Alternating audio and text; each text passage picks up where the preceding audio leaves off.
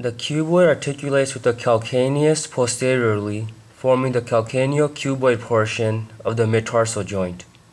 Medially with the third cuneiform, forming the cuneo-cuboid joint, and anteriorly with the bases of the fourth and fifth metatarsals, forming the tarsal-metatarsal joint. This is a left cuboid. The cuboid consists of 6 surfaces: superior, lateral,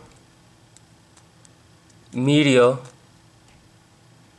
anterior, posterior, and inferior. The inferior surface contains the peroneal sulcus, which allows passage for the tendon of peroneus longus anteriorly. The peroneal ridge forms the posterior boundary of the sulcus. Posterior to the peroneal ridge is this rough area, which is for the attachment of the short plantar ligament, and at the posterior medial aspect is the beak of the cuboid. The medial surface contains an oval-shaped articular facet for the third cuneiform. The lateral surface contains a peroneal notch, which opens into the peroneal sulcus.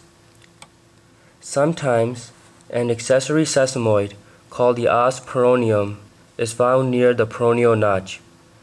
The os peroneum is located within the tendon of peroneus longus.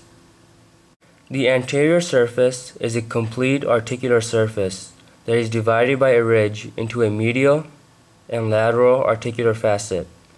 The medial facet is quadrilateral in shape and is for the base of the fourth metatarsal. The lateral facet is triangular in shape, with the apex lateral and the base medial. It articulates with the base of the fifth metatarsal. The posterior surface is saddle-shaped for the calcaneus.